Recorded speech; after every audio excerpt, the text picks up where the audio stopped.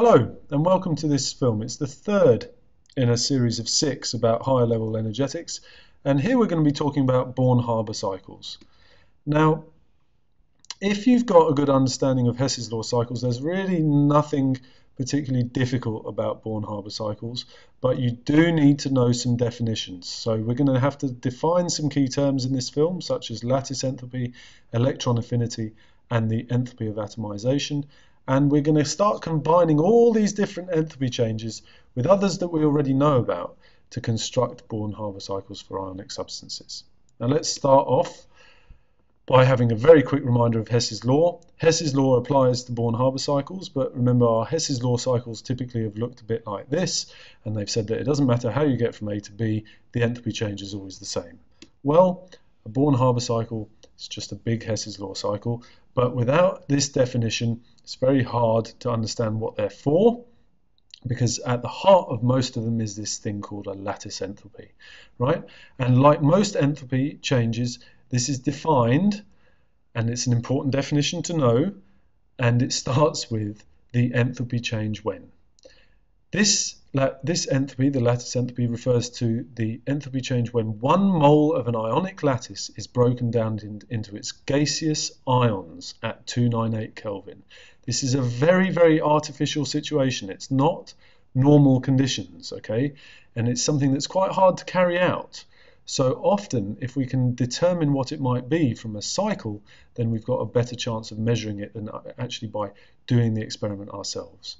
However, it's worth noting that because this is breaking bonds, it's always going to be endothermic, or a positive quantity, and it's going to be a large number when the bonds are strong. Now, when are ionic bonds going to be strong?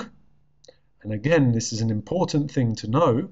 Well, the closer ions can get to each other, the more strongly they'll attract. So small ions, or ionic lattices with small ions, will have large lattice enthalpies, or larger ones than ones with big ions.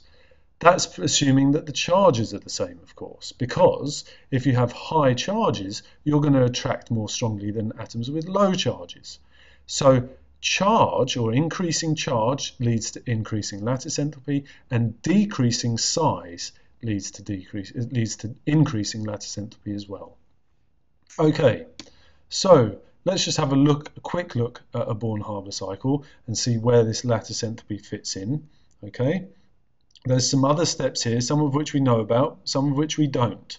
Okay, in particular, this one is new, and so is this one, and I'm going to talk about those in just a moment. But here is this lattice enthalpy. We're taking 1 mole of an ionic lattice and we're breaking it up into gaseous ions here. Okay? There's some other changes on here which should be familiar to us, but what we're going to see here, or what we should be able to see here, is that like a smaller Hess's Law cycle, there are different ways of going round this thing. So for example, if I wanted to know what energy was involved in going from here to here, I wouldn't have to go that way. I could come round the cycle in this direction, so long as I know what all the figures are. Anyway, a bit more about all these changes in just a moment.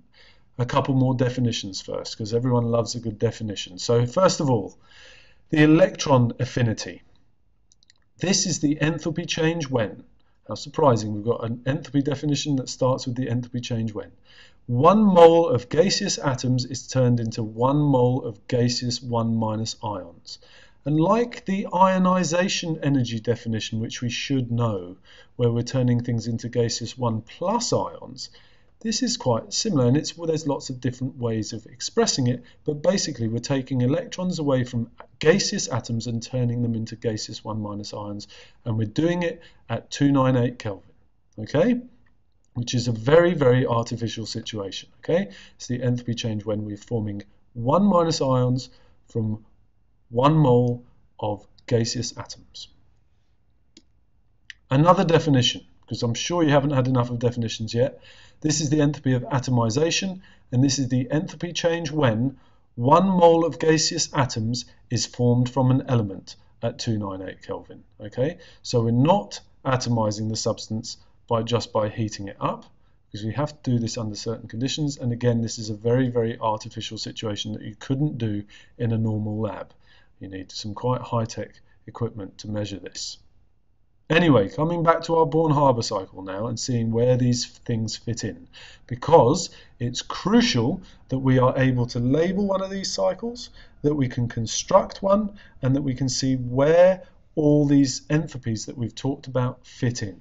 Okay? So once again, we've got, and paying very careful attention here to what's different between these levels, right, and the states that things are in. Okay? Here we've got 1 mole of an ionic substance. Doesn't matter that it's ionic, I suppose. It's being formed from its elements. So if 1 mole of a substance is forming from its elements, this must be the standard enthalpy of formation. Right? Here is a lattice dissociation enthalpy. So this is the lattice enthalpy we talked about earlier. We've got 1 mole of an ionic lattice forming gaseous ions. Now, let's think about how we might get from the elements to these gaseous ions instead of going round this way, because sometimes we're asked to calculate this and we don't know what it is. So what do we have to do to get there? Well, what have we got going on? We've got a sodium atom, or rather 1 mole of sodium in its standard state turning into 1 mole of gaseous sodium atoms. So this thing here must be an enthalpy of atomization of sodium. What do we have to do next? Well, to turn gaseous sodium atoms into gaseous sodium ions, we have to remove electrons. And that's exactly what we're doing here. We're taking 1 mole of sodium atoms in the gaseous state and forming 1 mole of gaseous 1+ ions. Remember, this is the first ionization energy of sodium. I'm going to change colours now because we've changed sodium into what we want it to be here. So I'm going to talk about the chlorine now. What's happening to the chlorine here? Well, nothing at all. What's happening to the chlorine here? Nothing. We've still got a half Cl2. What's happening to the chlorine there? Well, we're turning it from molecules into atoms. And if we're breaking bonds, we might be talking about bond enthalpies, right? But remember, the bond enthalpy is when 1 mole of bonds is broken. This is only talking about half a mole of bonds. So this is half the bond enthalpy. Okay? It could also be the enthalpy of atomization of chlorine, but it's also half the bond enthalpy. Now, what's going on from here down to here? Well, the chlorine is gaining an electron. In fact, 1 mole of gaseous chlorine atoms is gaining 1 mole of electrons to form 1 mole of gaseous 1- ions. So this here must be the electron affinity of chlorine. And notice this is exothermic, right? Because electrons are attracted to atoms, right? Atoms like to gain electrons, so this is an exothermic change. So here we are, we've got a Born Haber cycle with all the changes labelled on it, okay? And we can use it, hopefully, to find this. So for example, if I didn't know this, but I knew all the other quantities, I'm going from here to here.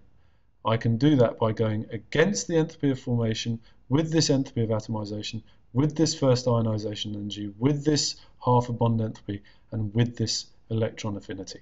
And summing all those numbers, I'd get a value for this. Okay, remember this is just in principle. We'll go through some examples in the next film. Now, that Born Haber cycle we just looked at dealt with singly charged ions. This is a slightly more complicated situation because we're making sodium oxide, and sodium oxide has O2- ions in it. So again, here is the lattice enthalpy. Rather annoyingly, but you see this in some books, the lattice enthalpy here is being given as negative. In other words, it's talking about the formation of the lattice from the ions, okay? But we are to be used to it going that way in IB exams, okay? So we're taking 1 mole of this lattice and breaking it up into its ions. If we're going to form oxide ions from oxygen, we not only need the electron affinity of oxygen, where we turn an oxygen atom into an oxygen 1- ion, but we need the second electron affinity of oxygen as well, because we're going to have to stick a second electron onto an O- ion. Okay, so just like you can have second ionization energies, you can have second electron affinities. And notice this is now an endothermic process, whereas the that should say 1 really, whereas the first electron affinity was an exothermic process. Why might that be? Well, because you're taking a negative particle and you're trying to add an electron to it, and they repel each other, so they don't really want to do it. In actual fact, this is a very, very hard thing to measure, as you might expect. Now, what we can see here is that in this particular cycle, and in the one before, all the endothermic changes are going up and all the exothermic ones are going down. Okay? It's not essential that you can do that in an exam, okay? And just to show you an example of a Born Haber cycle that involves doubly charged ions, right? But kind of combines certain things. So it shows what's happening to the magnesium and the oxygen as separate things, and then the gaseous ions turning into the solid. Remember, here it's being given as a negative quantity, but we ought to expect this to be a positive quantity because we're talking about the lattice being broken, okay? And you can see here that rather than it always having to go up or down, they've combined the energies that are involved in giving the electrons to oxygen. One is endothermic, one's exothermic. As long as you've got a cycle that works, that's the main thing. But it's important to realize that if you're given a cycle, you have to be able to label the changes on it. Okay, so these are the things to check that you can do.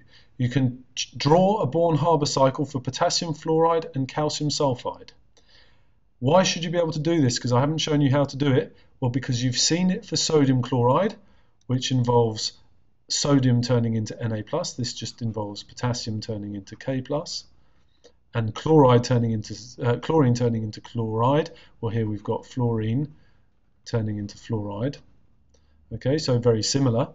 And we've also got this case with a doubly charged species because we're forming Ca2+ ions and S2- ions. So check that you can sketch a Born Haber cycle for those. Okay, check that you can label the species on each level, paying careful attention to their state symbols. So should they be solids or gases, right? And bear in mind the definitions tell you that. Okay, label the enthalpy changes, which ones are which. Okay, so which one's the enthalpy of atomization or electron affinity or ionization energy, and so on and so forth. And if you've got numbers on your Born Haber cycle, check that you could use the numbers to find any unknown values. Okay, and we're going to go through some specific examples of all this stuff in the next film. Okay, so if you can't do that yet, or if you feel like you can't, then see if you can watch the next film and then come back to this and see if you can do it. Okay. Information overload, hopefully not, but hopefully it's making sense. If it's not, you know what to do, and that is to come and ask or to post some comments on YouTube. But hopefully you can define these terms now. If you don't remember yet, make sure you practice them because they do get tested, and hopefully you feel that at least you've got some idea of combining them into a Born Haber cycle, even if you want to watch the next film for some examples. So as I say, any questions, come and see me or post a comment on YouTube.